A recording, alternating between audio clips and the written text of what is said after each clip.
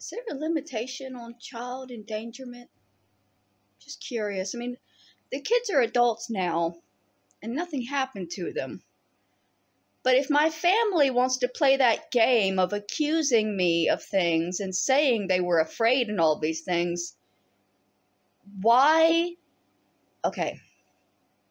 In reality, if you were on drugs and left your child with somebody who you believed murdered a person, somebody could technically call that in as child endangerment.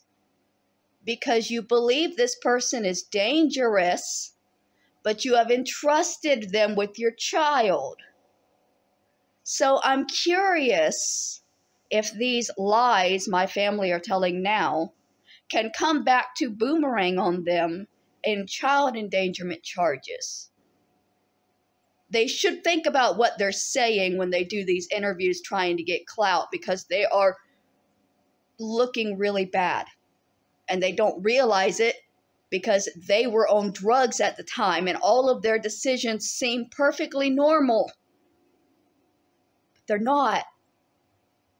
If I was truly that dangerous, then you committed a felony by leaving small children in my care and possibly by leaving your mother in my care.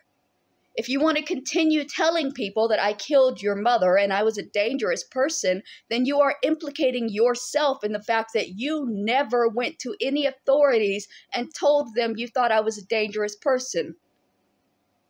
Did you put your mother in harm's way? Did you put your children in harm's way?